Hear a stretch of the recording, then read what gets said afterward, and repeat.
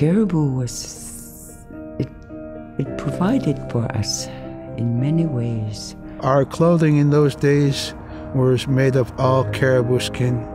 I grew up wearing caribou pants, mittens, caribou skin mattress, blankets. Some people had boots that were made with wolf leggings, sealskin sole bottoms. Baleen was shaved to make insoles. They kept us quite dry and warm as well. But the caribou skin clothing was the best. We would get as many yearlings as we could for our outer clothing.